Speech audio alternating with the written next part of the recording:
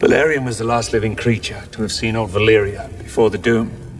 Balerion the Black Dread Origins, the greatest Targaryen dragon in history explored. Hi everyone, welcome back. I'm Terry and this is Marvelous Videos. There are tons of mythological creatures that we wish had existed, like unicorns and griffins for example, but the one fictional beast none of us can seem to resist is a fire-breathing dragon. Seriously, go to any corner of entertainment today and you'll find at least one dragon that can be a candidate for best dragon ever. Anime has got Shenron, video games have Dark Eater, and with House of the Dragon we're about to get a buffet of dragons to pick and choose from for that honorary distinction. But if you ask us, and George R.R. Martin, which dragon we would love to ride, the answer will probably be Balerion the Black Dread. Arguably the most famous dragon in the history of fantasy, Balerion's mythos is as rich as it's deep, and it's a damn shame that the only thing that we can see of him in House of the Dragon is his book-accurate Black Skull. Thank you, Ryan and Miguel. But a dragon called the Black Dread must have gotten up to some pretty, well, dreadful things in his lifetime, and indeed that is what we're here to discover. So without further ado, this is the origins of Balerion the Black Dread explored. This video is sponsored by Babbel, one of the top language learning apps in the world. In this area of globalization, I have often felt the need to sharpen my skills in some foreign languages, especially before my trip to Germany. I was anxious that I wouldn't have enough time to enhance my command over the German language. This is when I was introduced to Babbel, and the 10-minute interactive lessons were extremely helpful. It helped me brush up on practical conversations, and also saved valuable time. The award-winning technology used by Babbel has been scientifically proven to help people learn new languages in just 3 weeks, and real language teachers make it a lot easier to understand. This app is also very simple to use on your phone and compatible with all kinds of devices. Their 20-day money-back guarantee makes it a lucrative deal, and do let us know which language you would like to learn and why. Check out the link in the description to get 65% off your subscription and start learning a new language today, because learning new languages can open up doors that you never knew existed. Tschüss und pass auf dich auf. Goodbye and take care. Before we go into our explanation, we have a very small request. If you like our content, please support us by subscribing to our channel. This is a small click for you, but for us, it means a lot. Thank you. Now let's begin.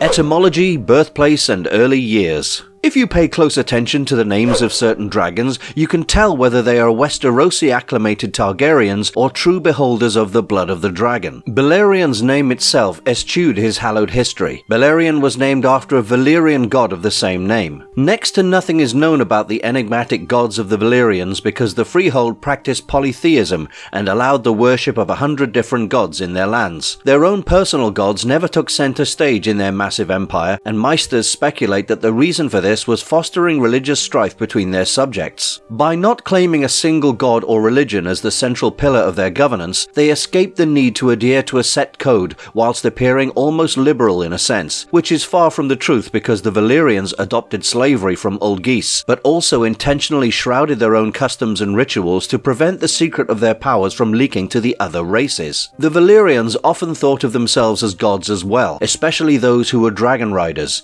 so it's possible that Balerion is just the name of some prominent dragon lord from eons ago, but that's a matter of speculation left best to the Meisters. What can't be disputed is Balerion's birthplace, because by the time of the conquest, the Black Dread was the only living creature to have seen Valyria in its prime. Balerion was born in Valyria himself, after all, and spent his formative years in that mighty city bonded to one of the ancestors of Aegon Targaryen. After Lord Aigner Targaryen sold all his holdings in Valyria and the lands of the Long Summer and moved to Dragonstone in 114 AC with all his possessions and 5 dragons, Balerion quickly became the only one to have survived the doom of Valyria. Already a young dragon by this point, though Balerion was a male dragon, his sex didn't bother the Targaryens too much because of the 4 other dragons they had brought with them all had laid clutches of eggs at Dragonstone. So although Balerion had become a sole survivor of sorts at a young age, he wouldn't have to spend his life in quiet solitude. He would be joined later in his life by the she-dragons Vhagar and Meraxes, and it's said that Balerion mated with both of them just as his rider would go on to do.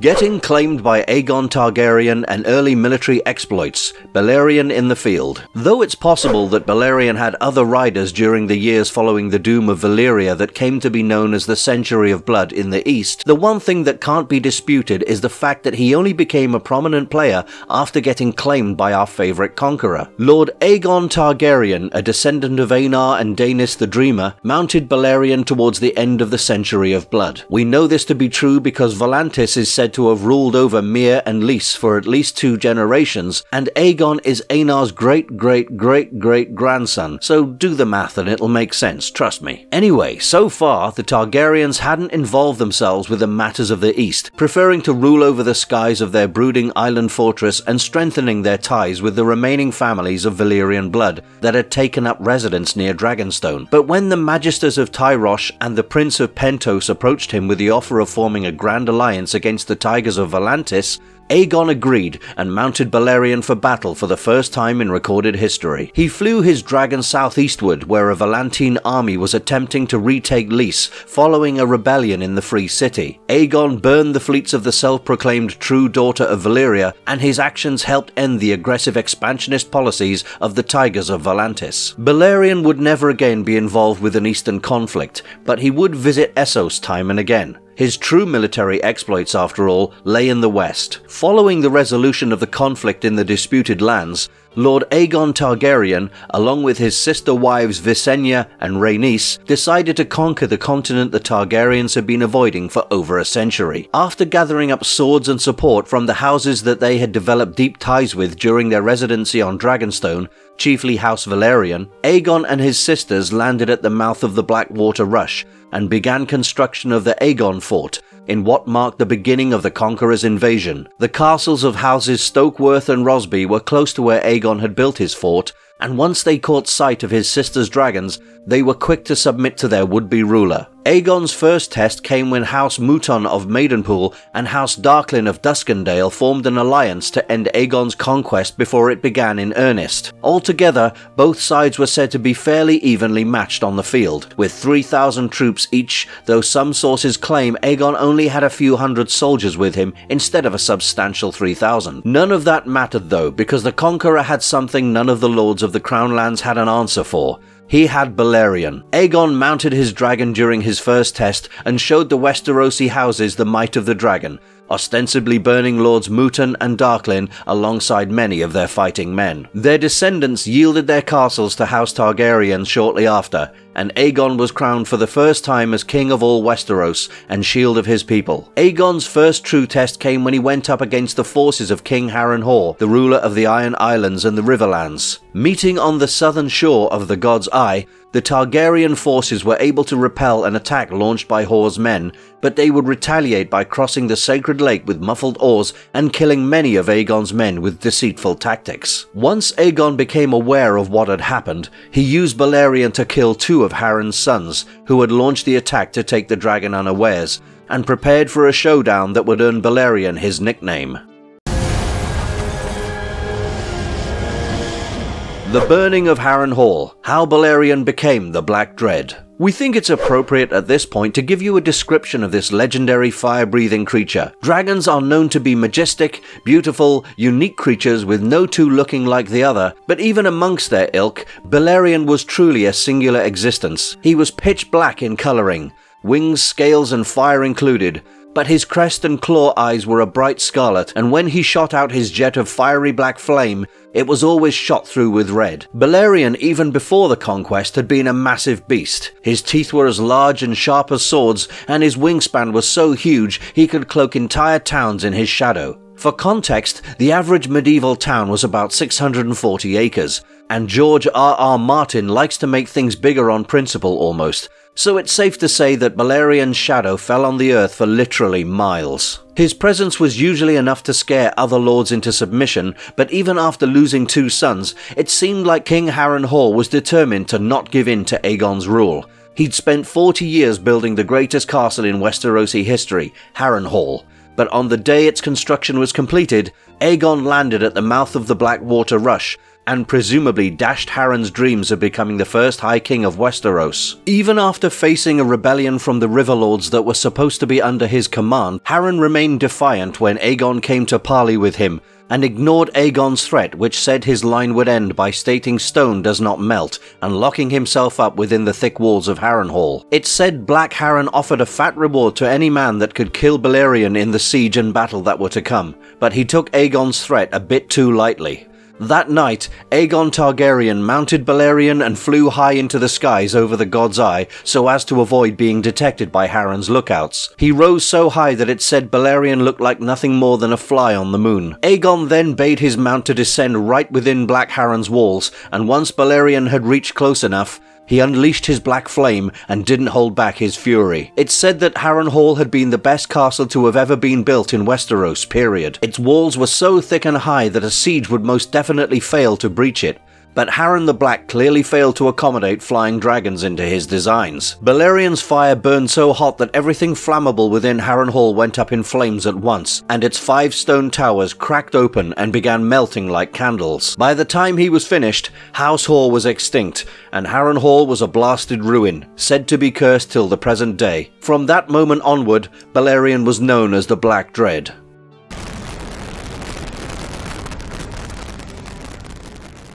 The Field of Fire and Forging the Iron Throne. Balerion the Black Deterrent. After the burning of Harrenhal, the only other time Balerion would be used during Aegon's conquest would be during the Field of Fire, where all 3 Targaryen dragons took flight for battle for the first and only time. Balerion, Vhagar and Meraxes burned 4,000 soldiers from the combined forces of King Loren Lannister and King Mern Gardener, whilst inflicting burn wounds on 10,000 more. All things told, the Targaryens suffered minor losses, while the King of the Rock barely survived the flames, and House Gardener met its end within them. Following the Field of Fire, Aegon took Balerion to Oldtown and was officially crowned as the King of the Andals, Rhoynar and the First Men, Lord of the Seven Kingdoms and Protector of the Realm. He rode through Oldtown on the Black Dread's back, and thereafter Balerion's role shifted from being an assault weapon to being a deterrent as well. Because although the Seven Kingdoms had been united by Aegon's conquest, they were in the nascent stages of accepting Targaryen rule,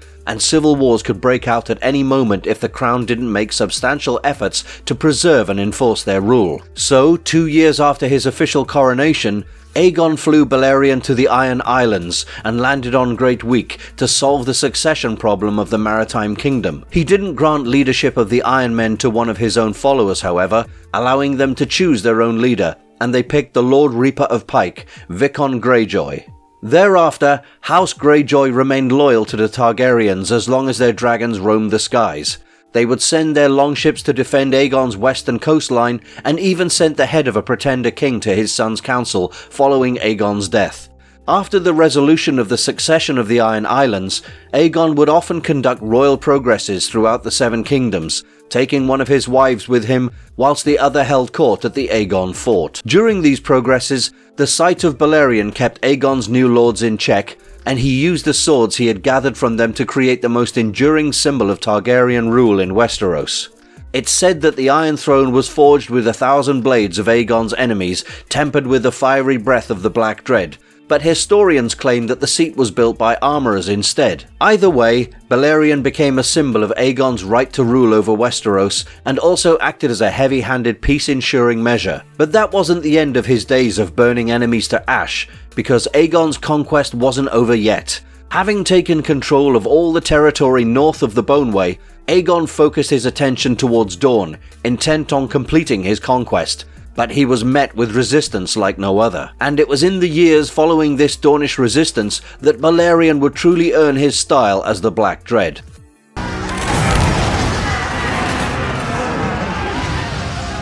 The Wrath of the Dragons. Balerion's many burnings. In 4 AC, the Targaryens launched a full-scale invasion of Dorne, and Aegon didn't use Balerion in the conflict at first. He opted to conquer Dorne using conventional military strategy, but ended up paying the price when the Dornish used bloody guerrilla tactics to exact heavy losses. Even though Aegon had flown Balerion to Sunspear and put the abandoned castle and all of Dorne under the clemency of the Iron Throne to finally complete his conquest, he was met with rebellion as soon as he and Rhaenys returned to King's Landing. After his Hand of the King and half-brother Orys Baratheon was mutilated by the Vile of Vile, and several of his supporters and their men were tortured and given gruesome deaths, Aegon finally gave in to his grief and loosed Balerion upon the Dornish. The king burned the keeps of House Wheel in the Boneway and turned the sands near Sandstone, Vaith and Hellholt into glass alongside Visenya and her dragon Vhagar. When the Dornish refused to join his rule,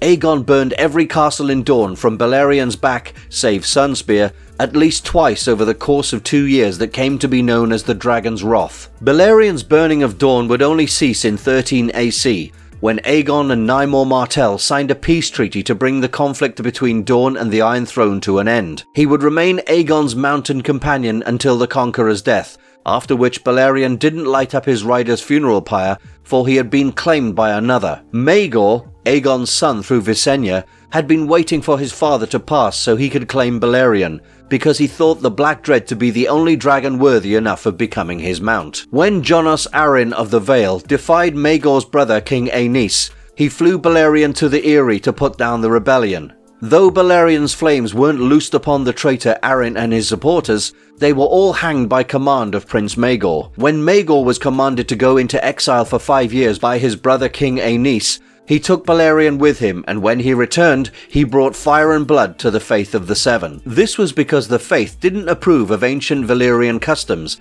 such as incest and polygamy, and had only kept silent about Aegon's abominations due to his immense power as a politician. Seeing that the son was not the father, the Faith rose up in rebellion during the reign of Aegon's son Aenys, and when Maegor usurped his brother's throne, he meted out a brand of justice that earned him the nickname Maegor the Cruel. After surviving a harrowing trial by 7 and awaking from a 30-day coma, Maegor mounted Balerion and burned the Sept of Remembrance, the base of the Faith Militant's elite wing, to the ground, with no warning whatsoever. All those who tried to flee the Sept were shot down by Maegor's archers and crossbowmen.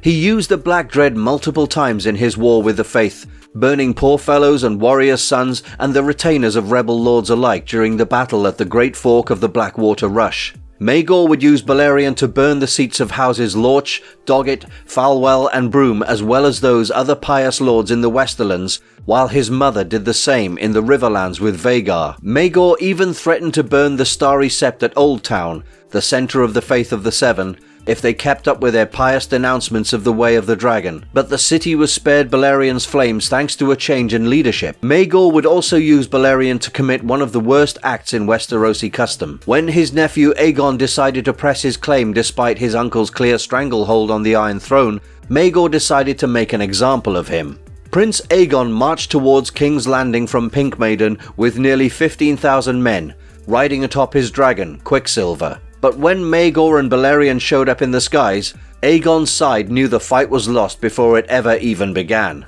Balerion was at least 5 times the size of Quicksilver and battle-hardened besides. He swooped down on the younger dragon in the battle beneath the God's Eye and killed both dragon and rider, thereafter earning Maegor the unenviable tag of Kinslayer. When construction on the dragon pit was completed, Balerion was the first dragon to be housed within its walls. However, that wouldn't be for another 8 years, as after Maegor's death, the Black Dread simply returned to Dragonstone and laired in the Dragonmont until someone else tried to claim him. Throughout a great chunk of his known life, Balerion was ridden by 2 warriors of unmatched repute, but the effects of their actions could not have been more different. Where Aegon Targaryen unified 7 kingdoms with Balerion's fiery breath, Maegor nearly undid it all in his blood-soaked war with the Faith. But both conflicts would end up reinforcing the sheer terror of the Black Dread, and even in his old age, Balerion was known to be a willful beast. When King Jaehaerys ascended the throne, he would often advise his councillors and dragon keepers to not disturb Balerion, as he was not a beast to be trifled with. For over half a decade, Balerion would reside at Dragonstone before being claimed for the final 2 times by the unlikeliest of riders.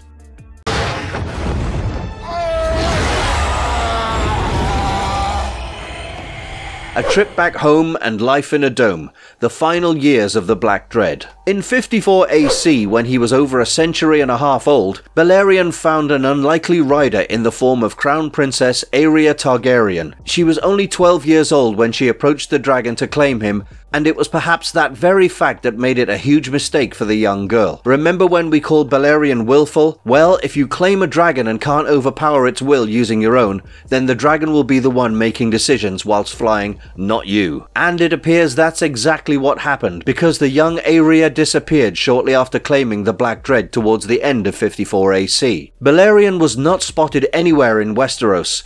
Even after Aeria's mother went looking for him on her dragon Dreamfire, there were reports coming in from Essos that stated the presence of a dragon as far as the fighting pits of Meereen, but King Jaehaerys' council never paid too much attention to those stories. For over a year, the search for Aeria Targaryen continued, before one day in 56 AC, the Black Dread flew into King's Landing in what is perhaps the grimmest scene from Fire and Blood. Princess Aeria Targaryen looked like someone had charred her to the bone. She was stick-thin, dishevelled, and running a fever that had apparently burst all the blood vessels in her eyes. After dismounting Balerion, the only thing she could say was, "I never," before she collapsed. As for the dragon himself, something had happened to Balerion which, if leaked to the general populace, would end up threatening Targaryen power for time immemorial. The Black Dread hadn't just been hurt, he had been deeply wounded by something that left a 9-foot jagged rent in his left side that was still smoking and dripping with hot blood. This was a problem for the Targaryens because up until that point,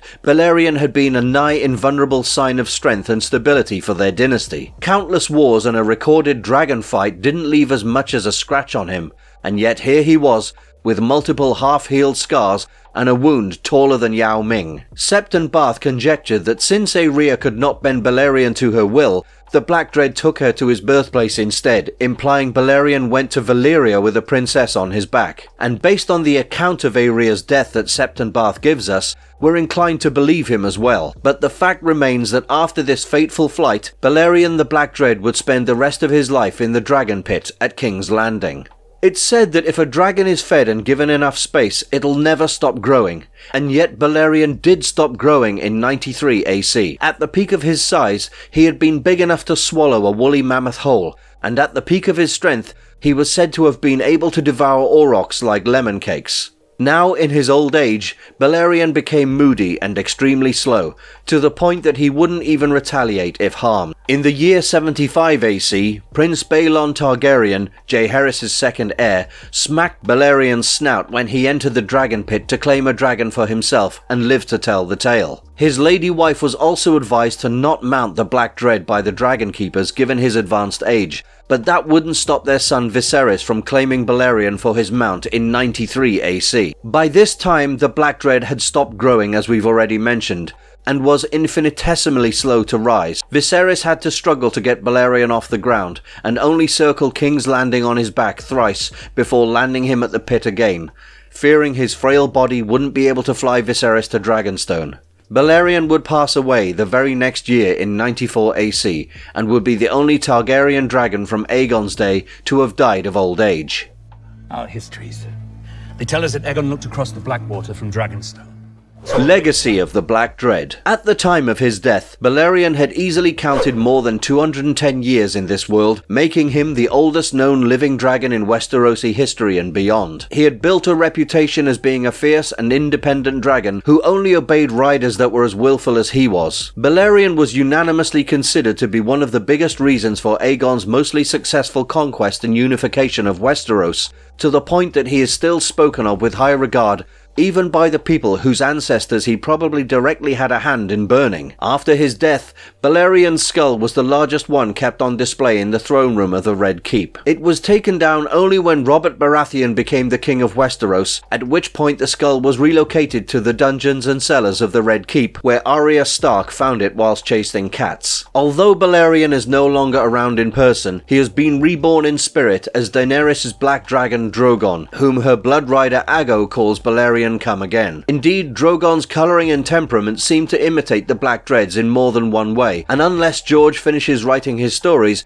we can't say whether Drogon will become as famous, or infamous based on your understanding, as his ancient Valyrian counterpart. Daenerys also named a ship after the Black Dread during her voyage from Qarth, to the cities of Slavers Bay as a way to tell the world that the dragons had returned for fire and blood. House of the Dragon has taken out a significant chunk of Balerion's final years, because in the series' truncated timeline, Aeria Targaryen does not exist, which takes out the possibility of Balerion ever returning to Valyria, but that is the only major difference to his story made in the show. Other than that, he's treated with literal reverence, as you can see his skull resting upon an altar when Viserys names Rhaenyra his heiress. If you take the ending of Game of Thrones Season 8 seriously, then it's possible that Drogon followed in Balerion's footsteps and took Daenerys' dead body to Valyria, or that one place in the Dothraki Sea where he was hatched, to be more precise, and that would be a very neat tying up of events from a narrative point of view. And if you don't, then 1, thank you, and 2, we're sorry, because it's highly unlikely that we're going to get to see Balerion as anything but a skull cinematically. But that's fine by us, because it preserves his legend. Balerion the Black Dread was one of the most dangerous and recognizable dragons that the known world had ever seen, and his death was perhaps the most deserved one in the books. Well, if you liked our content, don't forget to leave a like and subscribe to us if you haven't already. Have a good one. Thanks for watching, and see you next time.